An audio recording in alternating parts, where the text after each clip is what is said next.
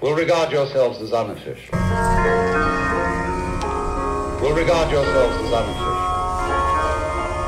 Will regard yourselves as unofficial. Please, that'll give you an out.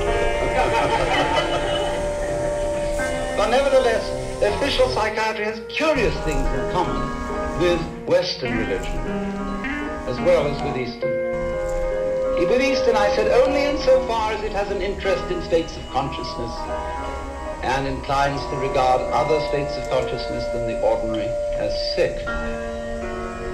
But it has one very important feature in common with Western religion, and to that we have to go a little bit into Western religious history and ask ourselves what in Western religion, and especially in Christianity, and this goes also for Judaism, Islam, what is the great heresy? Curiously enough, the great heresy was first in the West committed by no less a person than Jesus Christ, who believed himself to be God. This, of course, will be unquestionably true if you think of the Gospel of St. John as historical value. It's a little vaguer in the Synoptic Gospels, but if you read the Gospel of St. John, there is absolutely no doubt about it, for he said, I and the Father are one. He who has seen me has seen the Father. Before Abraham was, I am the way, the truth, and the life. I am the resurrection and the life.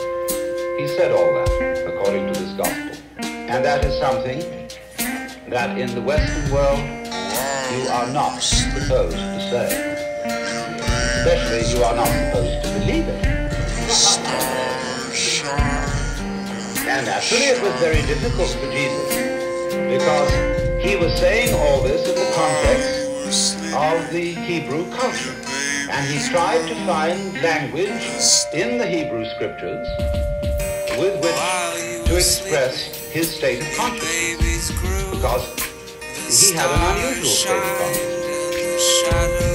As I read it, he had cosmic consciousness, otherwise known as mystical experience, otherwise known as moksha, nirvana, bodhi, satori, Vana Elvana, or what you will. And that happens to be. It has happened as far back as we know. It happens all over the world and in all cultures. We don't know very much about it. We don't really know ways in which to make it happen, because it seems to be of the nature of it that it is a spontaneous occurrence. But it unquestionably happens. And most people keep their mouths shut about it when it does. I had a friend who, in the middle of having a stroke, had this illumination. And he said to me, I fear to speak to my friends with you, but it was the most beautiful experience. I shall never be afraid of death. I recommend everyone to have a stroke.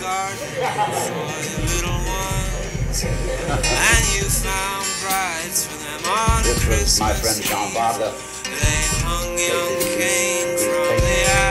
But Jesus certainly had this transformation of consciousness. And he was crucified.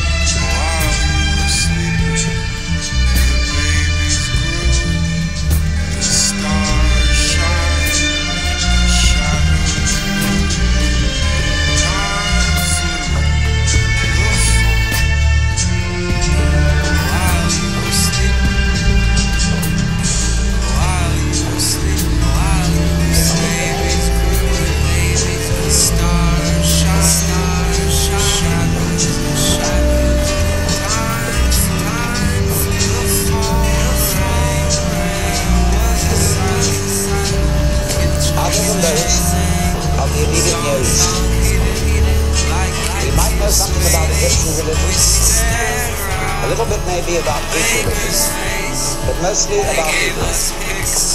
But, you see, Jesus has a limitation, that he doesn't know of any religion other than those of the immediate Near East. He might know something about Egyptian religion, A little bit maybe about Greek religion, but mostly about Hebrew. There is no evidence whatsoever that he knew anything about India or China.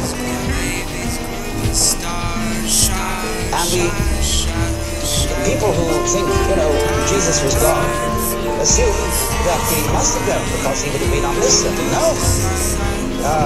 St. Paul makes it perfectly clear in the epistle to the Philippians that Jesus renounced his divine powers so as to be man. Let this mind be in you, which was also in Christ Jesus, who being in the form of God, thought not equality with God a thing to be hung on to, but humbled himself and made himself of no reputation, and was found in fashion as a man, and became obedient to death. Theologians call that kenosis, which means self-emptying. So, obviously, an omnipotent and omniscient man would not really be a man. So even if you take the very orthodox Catholic doctrine of the nature of Christ, that he was both true God and true man, we must say that for true God to be united with true man, true God has to make a voluntary renunciation for the time being of omniscience and omnipotence and omnipresence for that matter. Now therefore, if Jesus were to come right out and say, I am the Son of God, that's like saying I'm the boss's son, or I am the boss. And everybody immediately says that is blasphemy. That is subversion. That is trying to introduce democracy into the kingdom of heaven. That is, you are a usurper of the throne. No man has seen God. Now, Jesus in his exoteric teaching, as recorded in the Synoptic Gospels, was pretty cagey about this. He didn't come right out there and say, I and the Father are one. Instead, he identified himself with the Messiah described in the second part of the prophet Isaiah. The suffering servant who is despised and rejected of men. And this man is the non-political Messiah, in other words. It was convenient to make that identification, even though it would get him into trouble. But to his elect disciples, as recorded in St. John, he came right out and said, before Abraham was, I am. I am the way, the truth, and the life. I am the resurrection and the life. I am the living bread that comes down from heaven. I and the Father are one, and he who has seen me has seen the Father. And there can be no mistake in that language.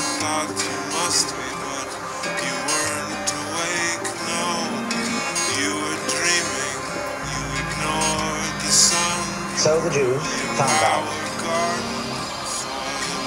and they put him to death, or had him put to death. On Christmas Eve, they hung young Cain from the Adam trees and danced.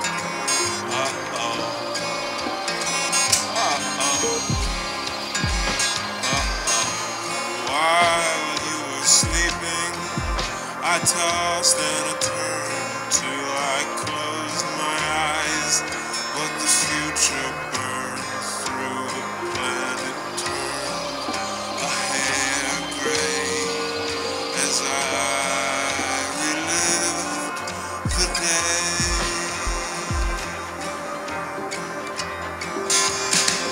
While you were sleeping, the time changed. All your things were rearranged. Your vampire mirrors, face to face, they saw forever out into space. Did you you have that strangest dream before you woke? 'Cause in your gown you had the butterfly stroke. Did it escape you like some half-told joke when you reached for your plume of smoke?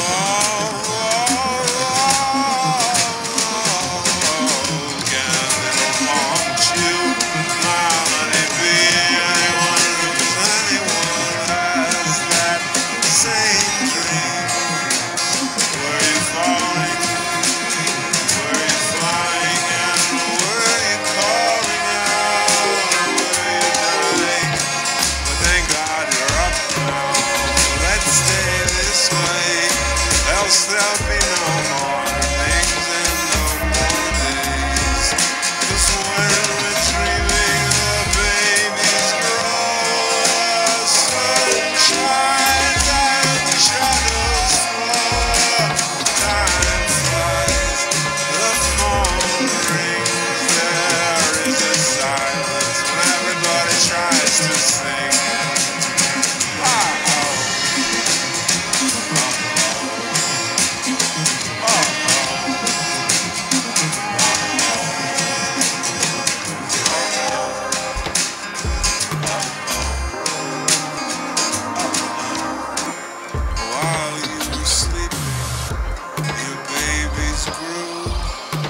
Stars shined and the shadows moved. Time flew, the phone rang. There was a silence and the kitchen sang its songs competed like kids for space. We stared for hours in our maker's face. They gave us pics, said go mine the sun and go gold and come back when you're done.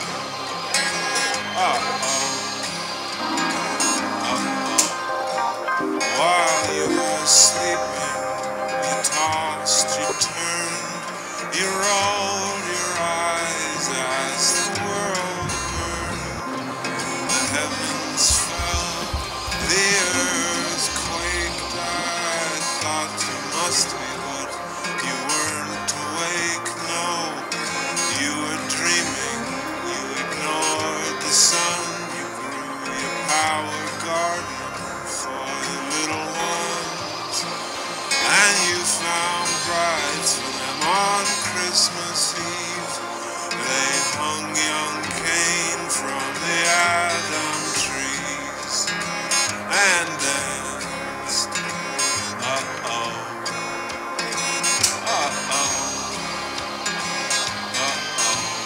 While you were sleeping, I tossed and I turned till I closed my eyes.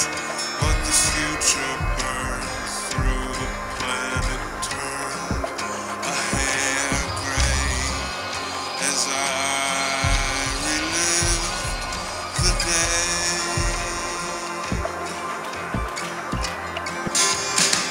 While you were sleeping, the time changed. All your things were rearranged. Your vampire mirrors, face to face, they saw forever out into space. Did you have that strangest dream before you woke? 'Cause in your gown you had the butterfly stroke. Did it escape you like some half-told joke when you reached for your plume of smoke?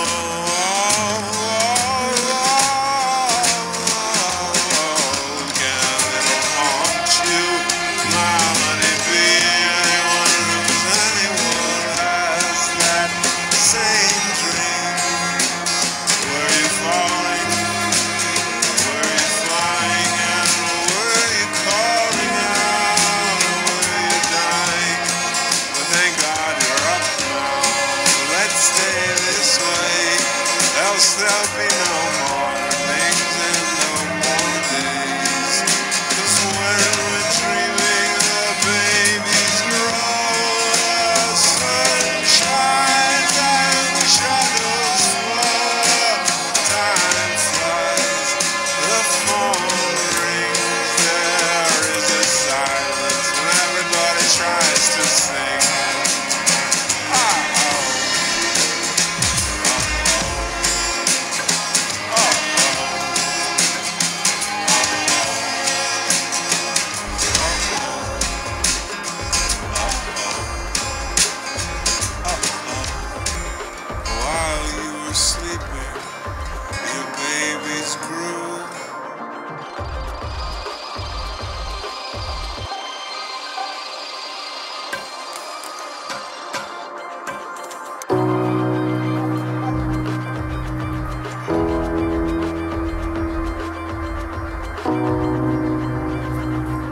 You will never be let down by anyone, more than you will be let down by the one you love most in the world.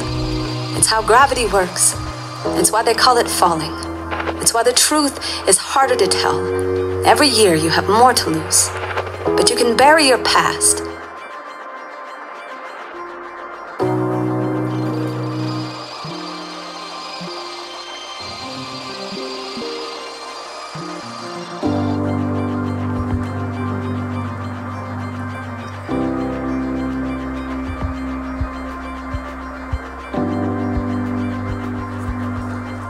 You will never be let down by anyone, more than you will be let down by the one you love most in the world. It's how gravity works. It's why they call it falling. It's why the truth is harder to tell. Every year you have more to lose, but you can bury your past in the garden by the tulips. Water it till it is so alive. It lets you go. And you belong to yourself again. When you belong to yourself again, remember forgiveness is not a tidy grave. It is a ready loyal knight kneeling before your royal heart. Call in your royal heart. Tell it bravery can never be measured by a lack of fear. It takes guts to tremble. It takes so much tremble to love. Every first date is a fucking earthquake. Sweetheart, on our first date, I showed up.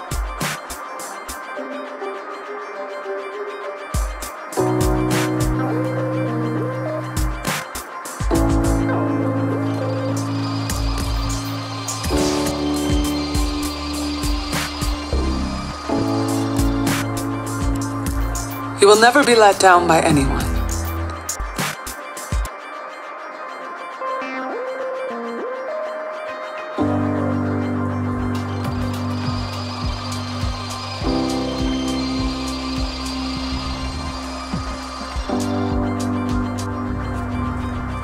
You will never be let down by anyone, more than you will be let down by the one you love most in the world.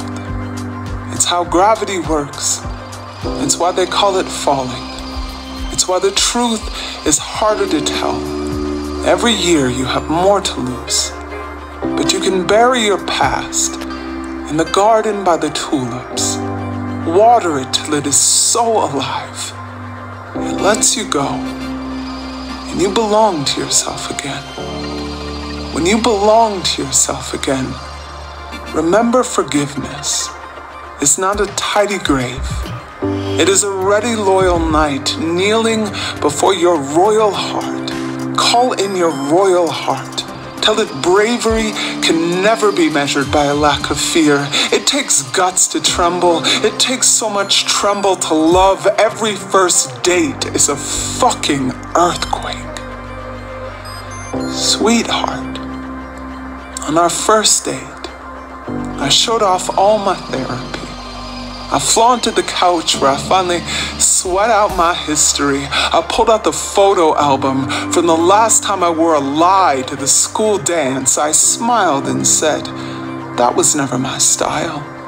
Look how fixed I am. Look how there's no more drywall on my fist. Look at my wrist. It's not something I have to hide, I said. Well, I was hiding it. The telephone pole still down from the storm. By our third date, I'd fixed the line. I said, listen, I have a hard time. I mean, I cry as often as most people pee, and I don't shut the door behind me. I'll be up in your face screaming, Seattle is too rainy. Seattle is too rainy. I'm never going to be able to live here, I sobbed on our fourth date.